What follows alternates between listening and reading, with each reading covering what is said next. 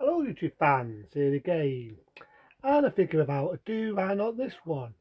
Do do do do do do do do do do do do. I'm gonna make you a deal that you never forget. I'm gonna make you a part of the family. I got a deal for you. Doesn't do a shit job of Marlon Brando from The Godfather. That's right, The Godfather. From 1972, The Godfather. As you know, in 1972, this won a lot of Emmy Awards, and when you think about it, this takes the look of gangster films. As we know, from the 30s to the 50s, and a little bit of the 60s, we had what you call gangster films, Al Capone and all this. And it was dying out, late 60s, you had Vietnam, you had the hippie revolution and all this, and gangster films, they were like a dinosaur. They became extinct.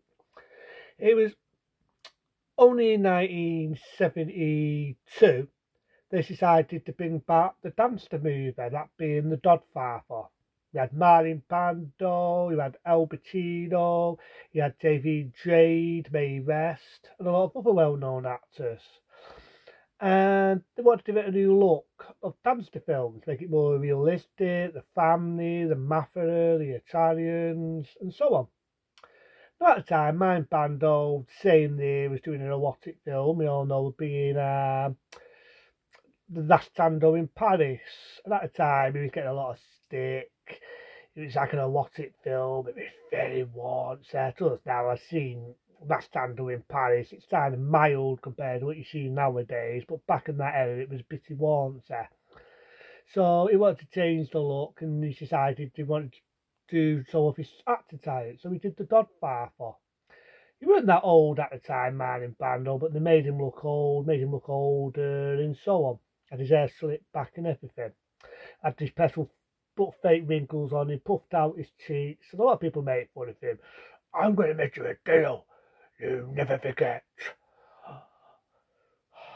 This is the family way. I don't know if I'm doing a shit job, but yeah, a lot of people make fun of how Marlon Brando is. But when you think about it, and I will offend Marlon Brando, I think he really did a good job in this film. Fuck it, shoot me. I think he did a really good job. You can see he was putting his art in it. He was trying to do a different acting role than what he's ever done before. I really think he did a good job. That compared to Superman the movie, where I think he demanded more money. And I've got to admit, that was greedy. And half the time he was reading lines off his fucking hands. In this, I've got to admit, Marlon Brando did a really, really good job.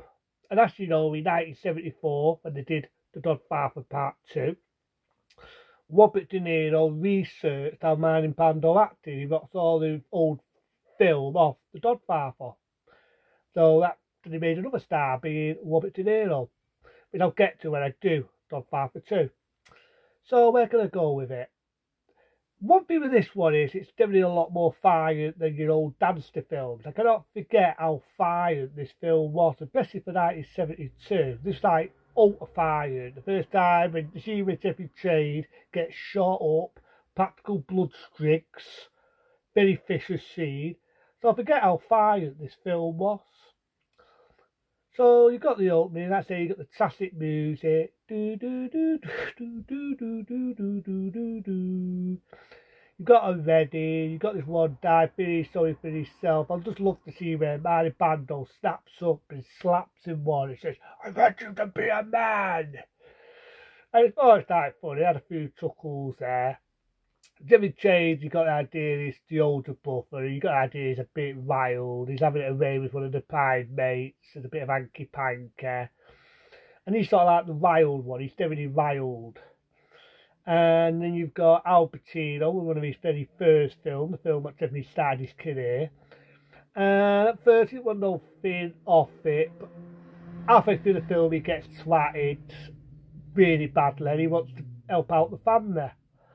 And you've got the actors, very beautiful in that era. You might remember the big Adrian in the Rocky films. This is one of her early roles. She managed to die. You got the idea he's a woman beater. He beats her up. David Jade finds out, really lays into him, and I mean really lays into him. Look at him fucking batters him, and rightly so, because I don't like women beaters myself. And like I say, Al Pacino has a done. That's it planned it. He shoots one guy in the neck, really vicious scene, shoots the other one. And it's like I said, for a gangster film, this is really, really fired. The era, this was one of the most fired gangster films ever made in that era. And let's not forget the horse's head.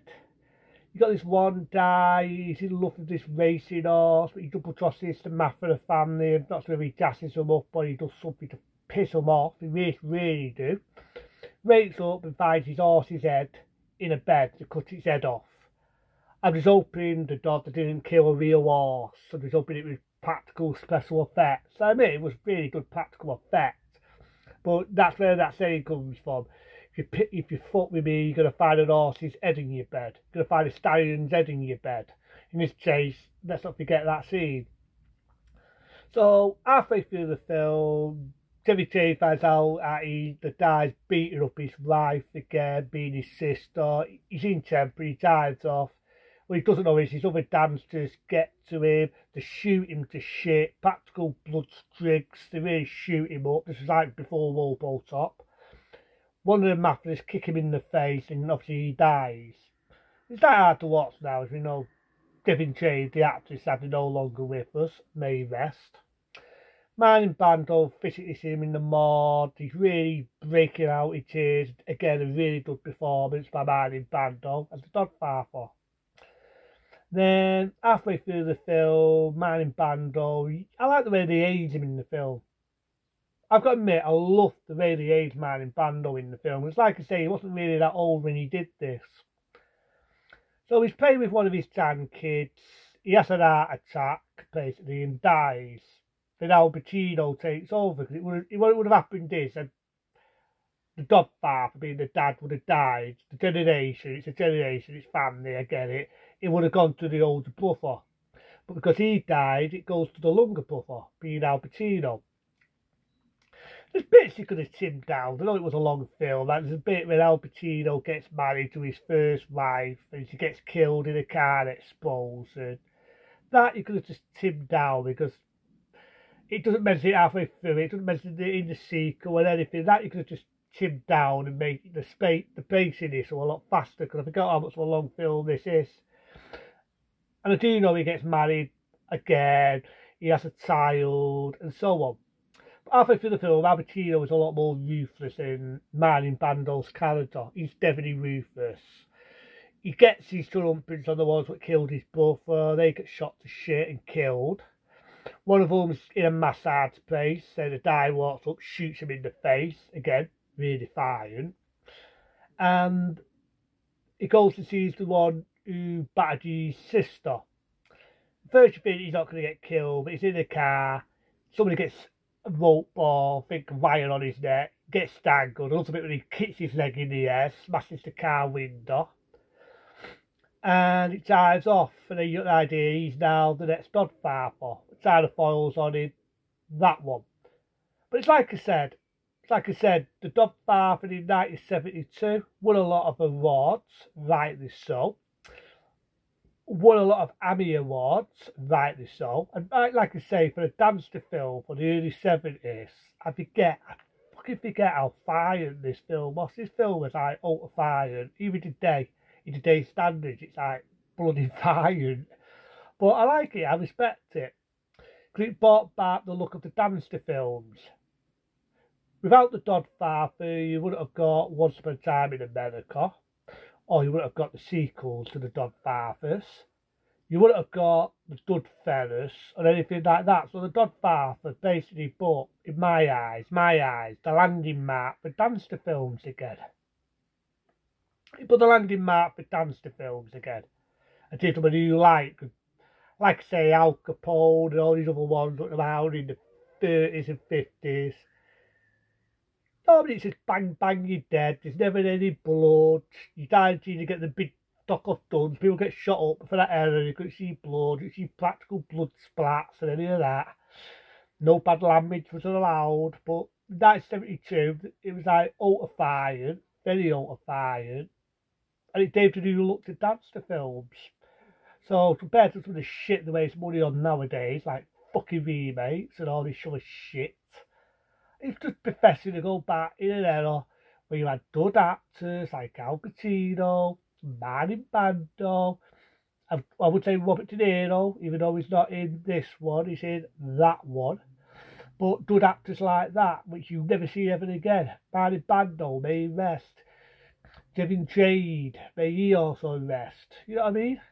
But that's the Godfather in 1972. But he did it. Be smart, be safe, fuck it, it's a classic. A 10-star rating from me, but he did it. Be smart, be safe. See you later.